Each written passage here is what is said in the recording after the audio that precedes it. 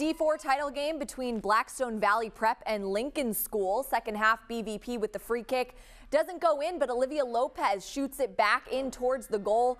The only goal of the game, BVP wins its first girls soccer championship 1-0.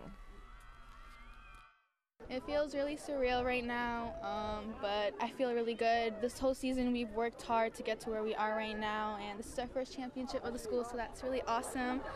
But we executed our opportunities, so I'm really happy for us.